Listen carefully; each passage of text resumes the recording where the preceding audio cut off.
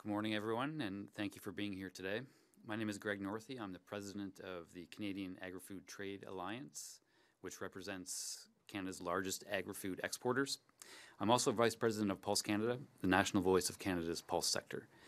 I'm here alongside agri-food producers from across the country, all united to sound the alarm on a piece of legislation that poses serious threat to our industry, our economy, and Canada's place as a reliable global trading partner. Bill C-282 is not just another private member's bill. If passed, it would restrict Canada's flexibility in trade negotiations, directly impacting our ability to compete globally. Canada is the 8th largest agri-food exporter in the world, relying on open access to over 150 international markets to succeed. 90% of Canadian farmers rely on trade to make a living. In addition, over half of our agricultural products are exported, meaning trade isn't optional, it's essential. This bill puts those critical trade ties in jeopardy and creates an uncertain future for Canadian farmers and the thousands of communities that depend on it. The economic impact would be real. Our agri-food sector contributes nearly $93 billion annually to the Canadian economy, supporting over 2 million jobs. These are jobs not only in rural areas, but in cities and towns across the country, touching every region and supporting countless families. If Bill C-282 passes, it would severely limit Canada's ability to negotiate trade agreements that open new markets and protect existing ones. This would weaken our export market access, putting these jobs, our economy, and global food security at risk. Today, we're not just talking about numbers and policy, though. We're talking about real people, our farmers, processors, and exporters who work tirelessly to put Canadian products on tables around the world. At this time, I'd like to invite a few of these producers who have come here to share their perspectives and experiences on why trade matters to them and the communities they support. I'd first like to call Tyler Fulton from the Canadian Cattle Association to give some remarks.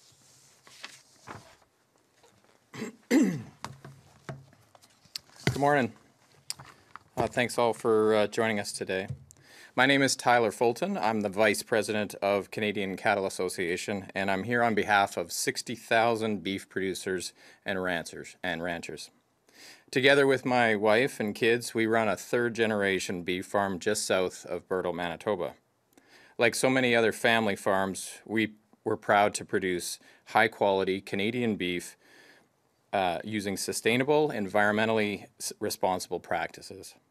Canada's beef sector contributes a substantial $21.8 billion to our GDP, creating nearly 350,000 full-time jobs across the industry. We are vital to Canada's rural communities and are a key driver in the overall economy. I'm proud to say that my work as a farmer contributes to food security for my local community, Canada, and the world. For Canadian beef producers to thrive, we need strong, ambitious trade agreements that provide secure access to international markets.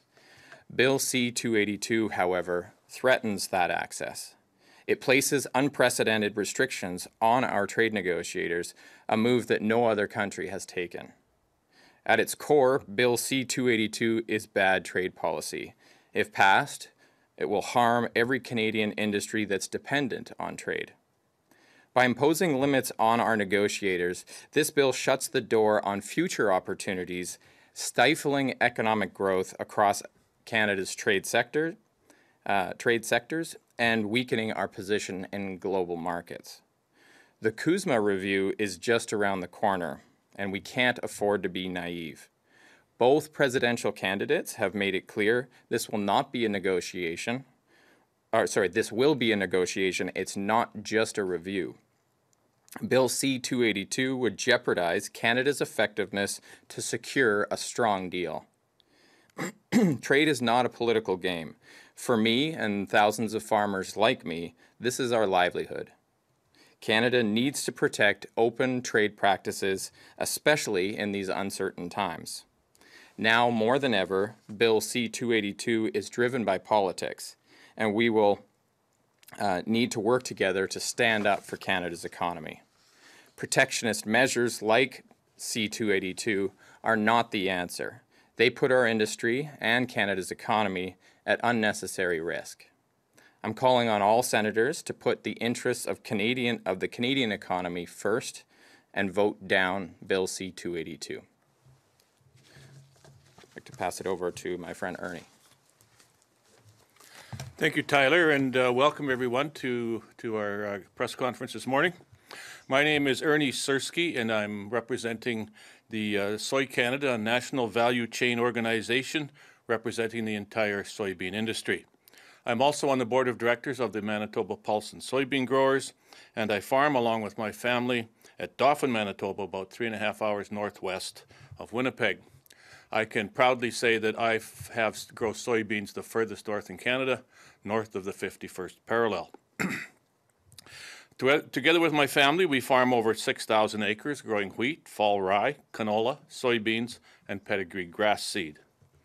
I would like to highlight how international trade, impacts my farm, and especially pertaining to soybeans. You've heard about Bill C-282 and how that might impact our trade going forward. Soybeans have been an integral part of our farm for over 10 years. The success of soybeans and their value can only be attributed to one thing, and that's trade. Over 70% of my soybeans, our soybeans, are exported annually. Just 2 years ago, we started a new soybean venture. It's called Identity Preserved Soybeans, ones that are now used in the food sector, something that's quite new into Western Canada. Today, Canada produces over 7 million tons of soybeans, and the value of those soybeans adds about $3.5 billion to the $92 billion of agri-food and agri-products exports leaving Canada every year. Without trade and exports, my soybean values would come down considerably. Consider 70% of my soybeans go offshore or out of the country every year. We must continue to implement and negotiate trade agreements that benefit all Canadian farmers. The value of my soybeans, along with other products that we produce on our farm, depends on it. Thank you very much. Okay, thank you, Ernie and Tyler. And thank you for sharing your stories about how important trade is. I just want to remind everyone that their voices reflect the strength, resilience, and importance of Canadian agriculture, who are focused on export markets. In support of these efforts, CAFTA has launched keepcanadaTrading.ca, a new platform allowing Canadians to send letters directly to senators and other political individuals, urging them to reject Bill C-282. Canadian jobs, our economic future, and our role as a global trade leader are on the line. This bill must be stopped to protect open trade policies that fuel our country's transparency. Canada's agri-food producers call on senators to safeguard Canada's economic future and reject Bill C-282. Thank you all for being here and for supporting a strong, competitive, and globally connected Canada. We are open for questions in both French and English. Thank you. Go ahead. Hunter, Lobby Monitor. How else are you getting this message out besides the new website and press conferences like this? Yeah, so CAFTA and many of our organizations, the member organizations, have been witnesses at the Senate committee that's studying the bill. We've also had many meetings with senators, in addition to MPs and ministers across Ottawa. Our opposition to this bill has been around for quite a few months, and so we've been actively lobbying on this bill for close to a year with a variety of individuals. Yep. And when is your Hill Day, and will this be a key policy issue you're talking about during it? Yeah, so the CAFTA members, whether it's cattle or soy, have Hill Days planned, canola, et cetera, Hill Days planned over the next several weeks, in fact. And so each one of those organizations will be raising Bill C-282 with who they meet with. Thanks. Is there anything you would like to add to your statement?